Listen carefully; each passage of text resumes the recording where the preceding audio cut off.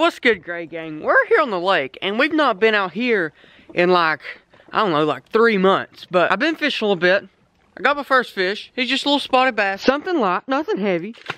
Right here on this big rock wall. But what's different about today's fishing trip is that I have a little bit more than just fishing poles. Of course, since we're fishing, I do have some fishing poles. But other here in my other rod locker, I also brought my 22, okay? Like, we're prepared today. If the bass don't agree with me, then I'm gonna agree with the squirrel. And if we're lucky, we may even get to shoot some off a boat, which is legal. We can do it. But anyways, I'm gonna get back to throwing the jerk bait. It's still pretty early, still really cold. I think we can still get some fish. Like the 22 and the squirrel hunting, that's just a backup plan. But if the fish are biting, we may not have to do that today. So anyways, guys, we are main lake and the waves are coming along with another boat right over there. And the sun is perfectly in our face, which that's good for me and bad for you because you can't really hardly see what I'm doing. But it's a big block wall. I got one of my favorite jerk baits ever. Not gonna tell you what it is because I don't really think it matters that much.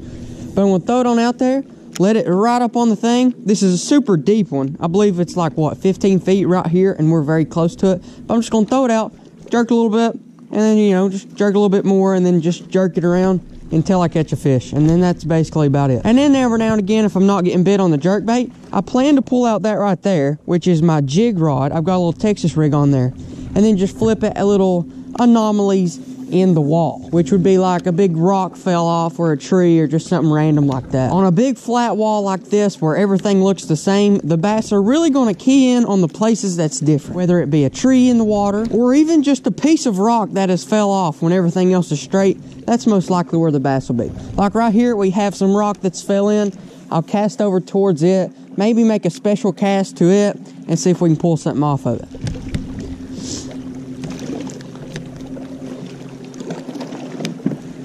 And right up here's a little tree. I'll make another cast right up there to it. Be sure to hit that tree pretty thoroughly. And Dad's back here. He's fishing a jig. He's just going to target the things that's different that I was originally fishing with jerkbait.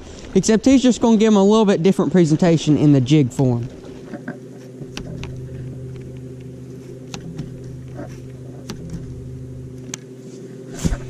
Oh my goodness, there he is. That's him, baby. That's the stinking groundhog.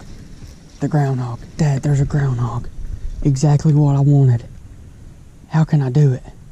There he is. Oh my goodness. Can I do it? Okay, guys. Here we go. Is it gonna be loud? Is it gonna be too loud? If these guys aren't close, I'm popping him. I came here for a groundhog. Squirrel hunting was just the second option. I want me some good.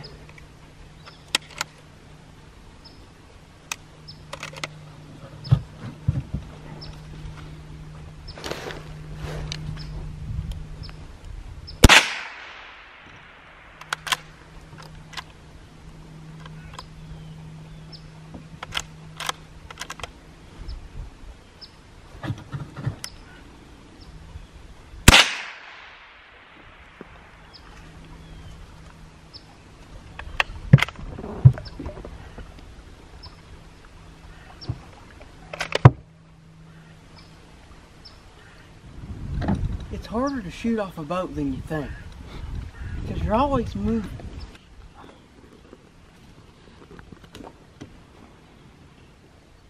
Well guys, it seems like that one got away. The first shot, I went for a headshot. I want to just knock him out quick with the 22, get it over with. But then I missed him, okay? Like, that's kind of understandable. I took a rest on my boat seat with the boat going back and forth. And then on the second shot, I just decided I'd go for a quick, easy, long shot, you know, a lot bigger target. And apparently I missed again. I don't really know. I came out here. The reason that I actually brought the 22 is because I wanted to kill and eat a groundhog. I told y'all I'd do a groundhog catch and cook if I ever could kill another one. And I've just not saw any around my house. And I knew there's a ton around this lake. And well, as y'all saw right there, he was. But I just couldn't connect with him. But that's okay, because we've not really been here long, and we've already saw a groundhog. And as for squirrels, we're still gonna squirrel hunt. That groundhog, he may come back out, because the last groundhog I actually shot at him and missed him too, and then he came back out 20 minutes later. So this guy might do the same thing, because I don't think he really realized what happened, unless maybe I grazed him with the long shot or something. But right now we're gonna fish a little bit more, and then here in a few minutes, if nothing else happens, we're gonna go ahead and start squirrel hunting, because we've only caught one fish, and it was the one that I didn't even get on camera. So we're just gonna keep our eye out, look for that dang groundhog. Hopefully we can kill him and eat him, because that is the plan.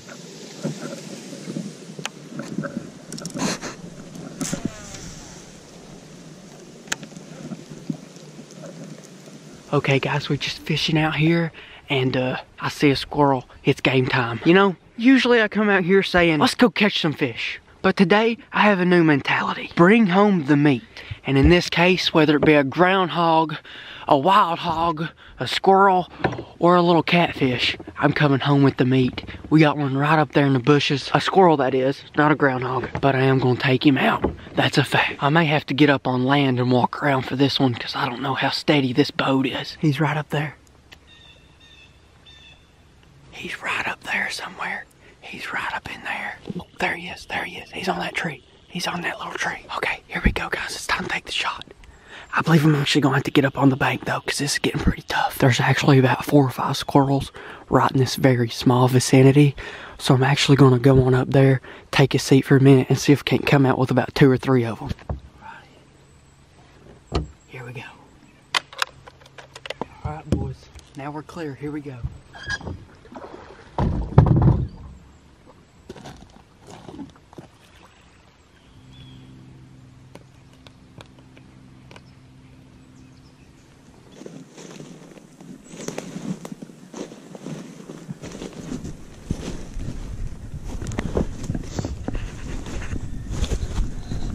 I'm just gonna wait up here for a second. Okay guys, the lake, it didn't exactly turn out the best, but we're down here at a creek and we're kind of gonna do the same thing. I mean, I got my fishing pole right here, got a little cricket on there, perfect for creek fishing. And then I've also got the same M1 carbine that we shot in the other day's video. But the creek that we're actually gonna be fishing is the same creek that y'all saw in the M1 carbine video. A lot of y'all said, hey Kendall, why don't you ever fish that creek? And then I was like, I don't know, let's do it. I'm not 100% positive what kind of species live in this creek, but I can imagine, you know, bass, catfish, probably a lot of bluegill, some green sunfish. But I've also heard that there is a ton of muskie in here too. And I'm gonna tell you right now, I know there is because I've saw pictures of them. I've even fished for them out of this creek. Not this particular area, but this general creek I have. I almost caught one too, but guess what? I didn't. But we're getting down here. Oh, dang it. Oh man. Well, that's no fun. Thanks a lot, Muddy Bank. That's so sad. But here we are, guys. This water is crystal clear. I can probably cast all over there, down this creek all this way. This water looks really good, but before we start fishing, let's address something. And that's something that we need to address is actually these hunting backpacks right here. So we actually went out of stock with them about a week ago, and I have had countless amount of messages saying, dude, are you gonna get those back in stock by Christmas? Are you gonna get those back in stock? And my answer is always the same. I hope so. I'm not positive, but I really do think so. So just an update for you guys. For the backpacks, we are out of stock right now, but I will try my best to let you guys know in a video when they come back in stock, because I know a ton of people are wanting them.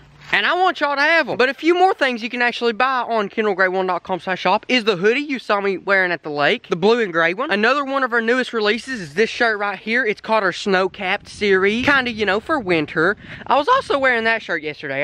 It never got warm enough to actually take off my hoodie. And then today I'm actually wearing the SSOG. It's the gray logo on the navy blue shirt. So if you like any of those, you already know, KendallGray1.com/shop, support the channel. And get ready for Christmas, baby. It is coming up. But without further ado, boys, let's go ahead. Got a little cricket hopper on there. Let's start trying to catch us a little fish. Here we go, guys. Like I said, a little cricket hopper. That is my #1 creek fishing bait I have ever discovered. If you know a better one, guys, feel free, leave it in the comments. But I'm gonna be honest, I don't think it can beat this one. This one's pretty great. Now, as we walk on the banks, you gotta watch out for glass and, you know, just a bunch of little bottles stuff, because this creek, it floods a lot. And whenever it floods, trash goes everywhere. Which, that's fine. That's just, you know, that's just part of old Kentucky floods.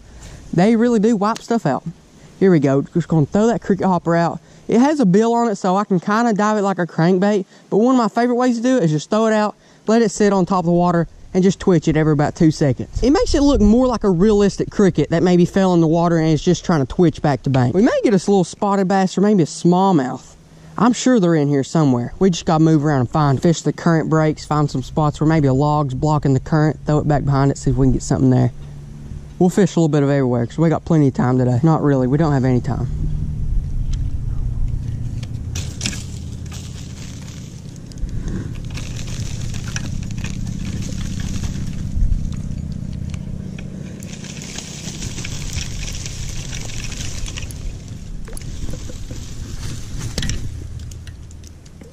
Okay, guys, so I was kind of just, you know, doing a little swarping on a sycamore. Accidentally got it caught up directly above my head, and it broke my line. And I just don't have a knife today. I forgot mine. So one positive about actually fishing on a semi-trashy bank is that you have tons of resources. Resources that can cut line, in fact. And this right here is exactly what I'm looking for. Looks like an old piece of maybe a top of a can, something like that. But one thing that it does have is a decently sharp edge right here. And it doesn't have to be anything crazy. And a busted up glass bottle will work too, but I'm telling you guys, don't try that. I mean, don't try this either. You can get seriously hurt on anything sharp, especially by the riverbank. And the only reason that I'm doing this is because I straight up don't have anything else to cut it with. But I'm telling you guys, don't do this if you don't have to, because it's really not healthy for anything. But it is kind of decently sharp.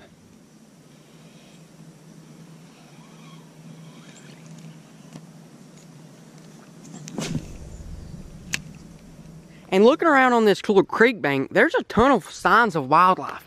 Right here, you can look in the sand. You see some, I don't know, coon or possum tracks. I'm gonna say a coon actually, just because of the size of them. Those actually are pretty big tracks. But then if you look right over here, about 5 feet over, you can see a pretty big deer track right there. And then right there, a massive turkey track. Right there, another massive turkey track. And if you just look around, like, you see wildlife has been here. There's some other kind of tracks right down there, but I can't really see them from here. And I'm sure if we look hard enough, we can probably find a bobcat, a fox track, definitely something up there on that mountain. But right down here, right next to the creek, there's just a ton of wildlife. Probably some beavers too, if we look for them. Okay, well, that was depressing. Went out fishing again, didn't get a single bite this time. And I didn't even get to shoot at a groundhog with my gun. I tell you what, guys, I don't even know what to say anymore. We still may see something to shoot at. I'm not sure. We ain't out of the cornfield yet. We still got pretty high chance. I'm telling you what, guys, I'd love to kill me a good groundhog catch and cook. I've heard they taste so good. Get some groundhog back straps, some deep fry 'em. Those are on my hit list, I'll tell you that. We may just have to go back to the lake and get us one. 5,000 likes, that's all we need. This weekend, we'll head down to the lake.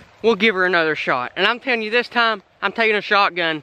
We'll get one. Thank you for watching this episode of Kendall Gray Outdoors. Don't forget to like and subscribe. #GreatRing, #Jesus.